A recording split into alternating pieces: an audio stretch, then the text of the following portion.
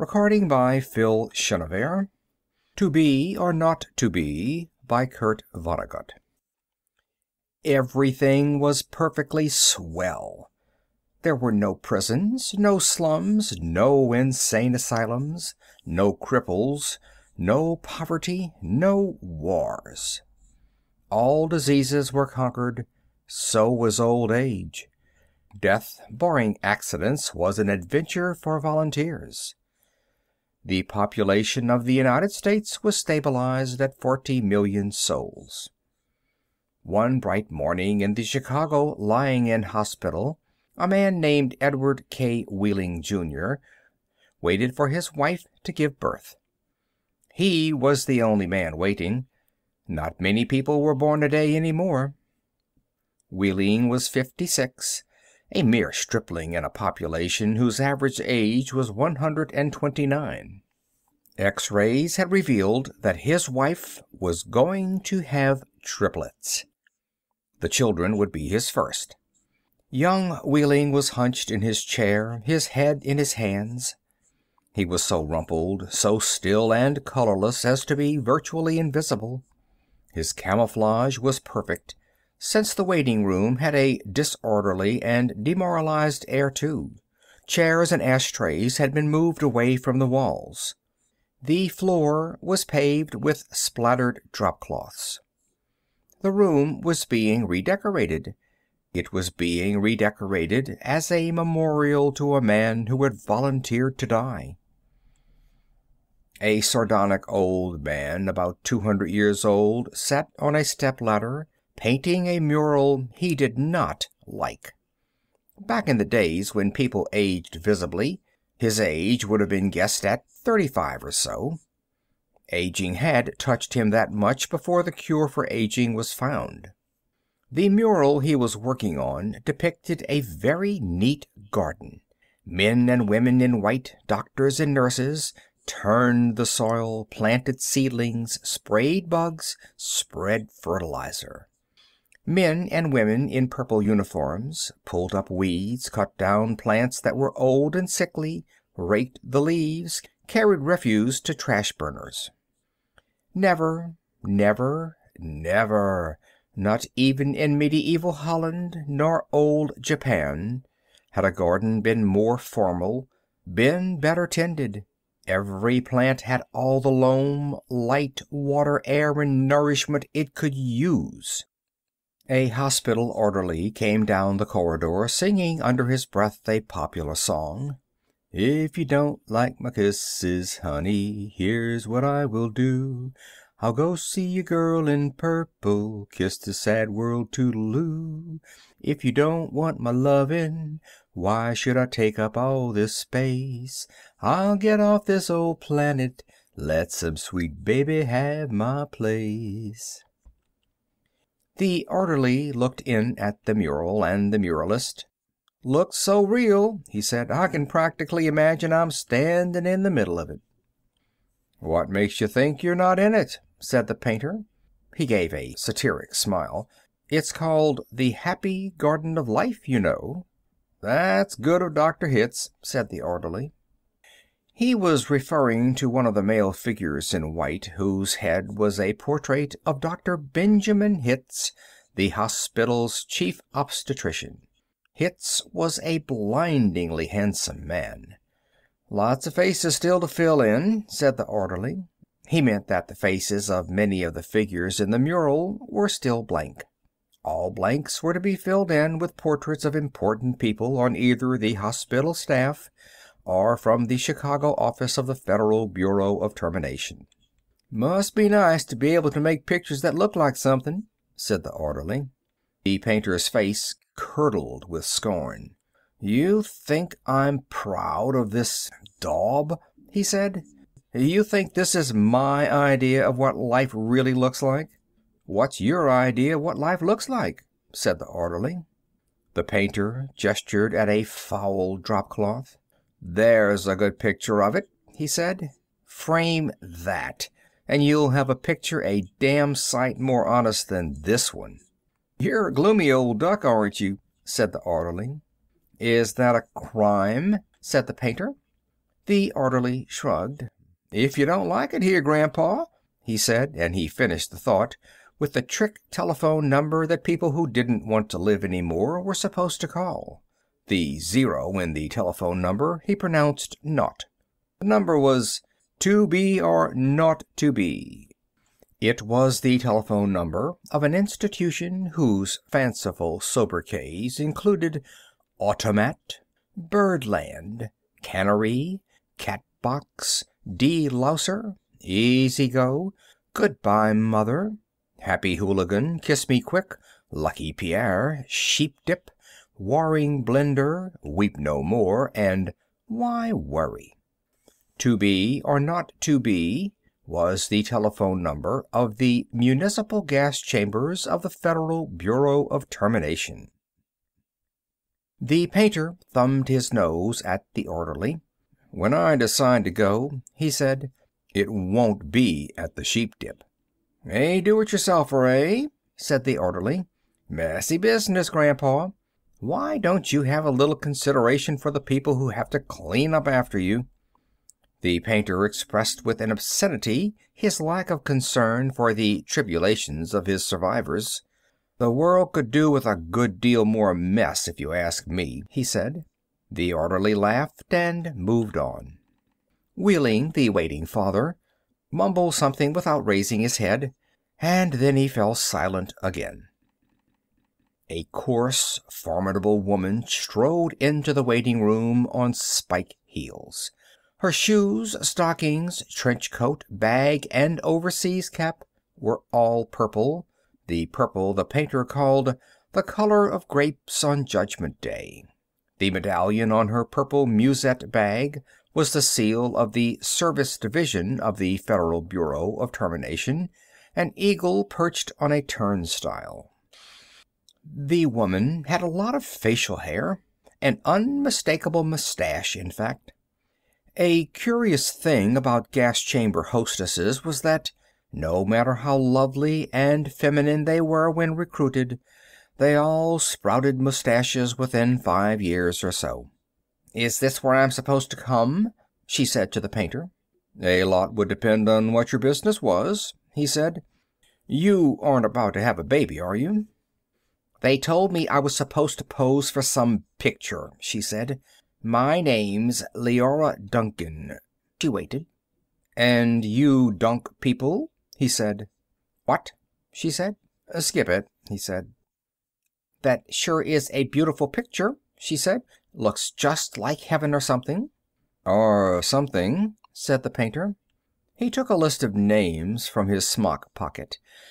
"Duncan, Duncan, Duncan," he said, scanning the list. "Yes, here you are. You're entitled to be immortalized. See any faceless body here you'd like me to stick your head on? We've got a few choice ones left." She studied the mural bleakly. "Gee," she said, "they're all the same to me. I don't know anything about art." "A body's a body, eh?" he said. "All righty.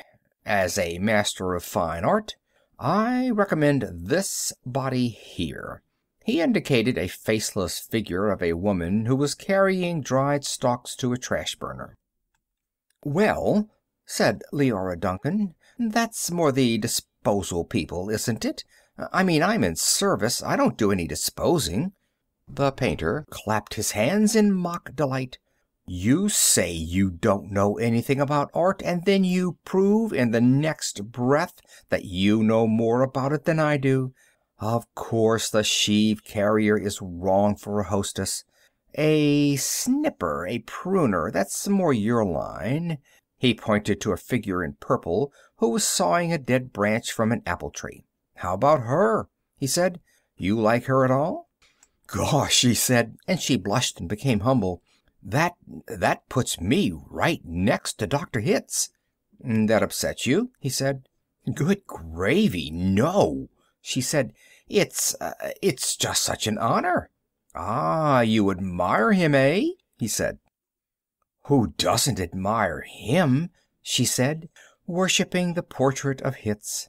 It was the portrait of a tanned, white-haired, omnipotent Zeus, 240 years old. "Who doesn't admire him?" she said again. "He was responsible for setting up the very first gas chamber in Chicago."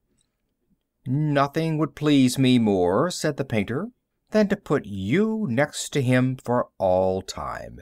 Sawing off a limb, that strikes you as appropriate?" "That is kind of like what I do," she said. She was demure about what she did.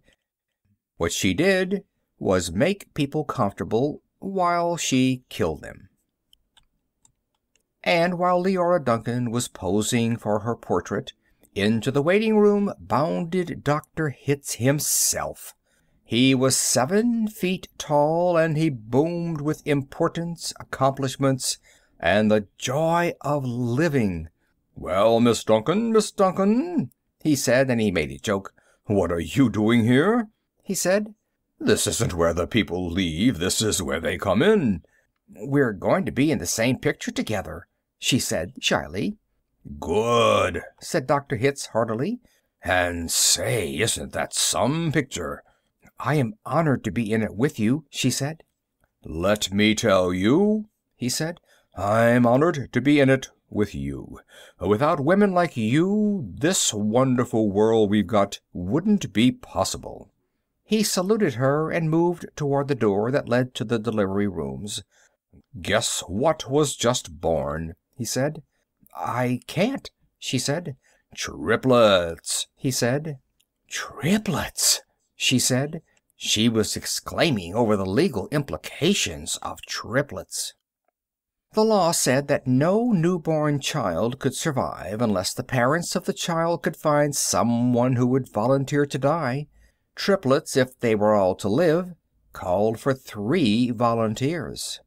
"Do the parents have 3 volunteers?" said Leora Duncan.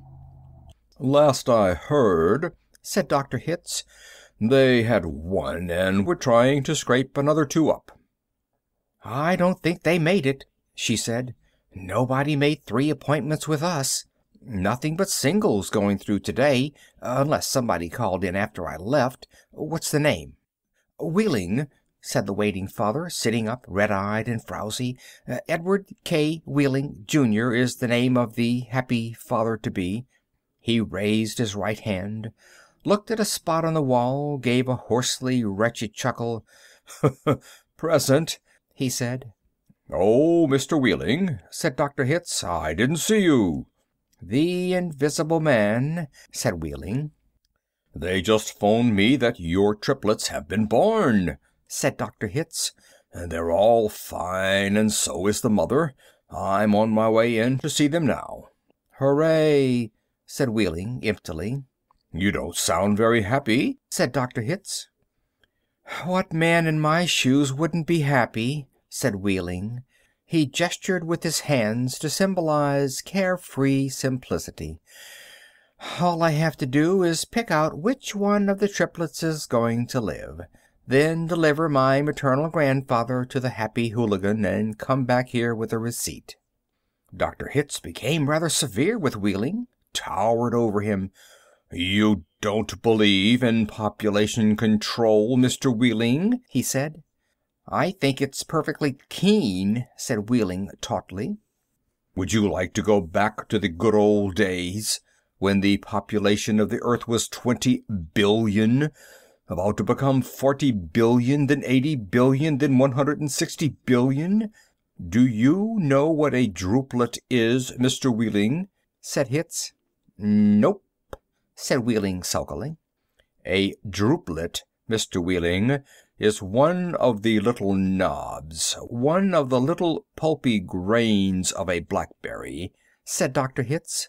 "Without population control, human beings would now be packed on this surface of this old planet like druplets on a blackberry.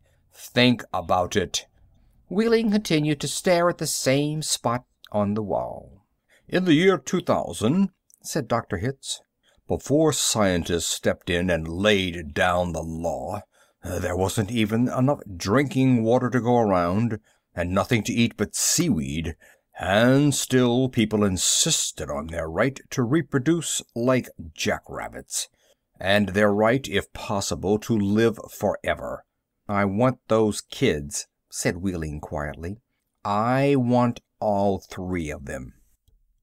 Of course you do, said Dr. Hitz. That's only human. I don't want my grandfather to die either, said Wheeling. Nobody's really happy about taking a close relative to the cat box, said Dr. Hitz gently, sympathetically. I wish people wouldn't call it that, said Leora Duncan. What? Said Dr. Hitz. I wish people wouldn't call it the cat box and things like that, she said. It gives people the wrong impression. You're absolutely right, said Dr. Hitz. Forgive me. He corrected himself, gave the municipal gas chambers their official title, a title no one ever used in conversation. I should have said Ethical Suicide Studios, he said. That sounds so much better, said Leora Duncan. This child of yours, whichever one you decide to keep, Mr. Wheeling, said Dr. Hitz, he or she is going to live on a happy, roomy, clean, rich planet, thanks to population control, in a garden like that mural there. He shook his head. 2 centuries ago, when I was a young man, it was a hell that nobody thought could last another 20 years. Now centuries of peace and plenty stretch before us as far as the imagination cares to travel. He smiled luminously. The smile faded as he saw that Wheeling had just drawn a revolver. Wheeling shot Dr. Hitz dead. There's room for one, a great big one, he said. And then he shot Leora Duncan. It's only death, he said to her as she fell. There, room for 2. And then he shot himself, making room for all 3 of his children. Nobody came running. Nobody seemingly heard the shots. The painter sat on the top of his stepladder, looking down reflectively on the sorry scene. The painter pondered the mournful puzzle of life, demanding to be born, and once born, demanding to be fruitful, to multiply, and to live as long as possible, to do all that on a very small planet that would have to last forever. All the answers that the painter could think of were grim. Even grimmer, surely, than a cat box, a happy hooligan, an easy go. He thought of war, he thought of plague, he thought of starvation. He knew that he would never paint again. He let his paintbrush fall to the drop cloths below. And then he decided he had had about enough of life in the happy garden of life, too. And he came slowly down from the ladder. He took Wheeling's pistol, really intending to shoot himself, but he didn't have the nerve. And then he saw the telephone booth in the corner of the room. He went to it, dialed the well-remembered number, 2BR02B. Federal Bureau of Termination, said the very warm voice of a hostess. How soon could I get an appointment? He asked, speaking very carefully. We could probably fit you in late this afternoon, sir, she said. It might even be earlier if we get a cancellation. All right, said the painter. Fit me in, if you please. And he gave her his name, spelling it out. Thank you, sir, said the hostess. Your city thanks you. Your country thanks you. Your planet thanks you. But the deepest thanks of all is from future generations. End of To Be or Not to Be by Kurt Vonnegut, Jr.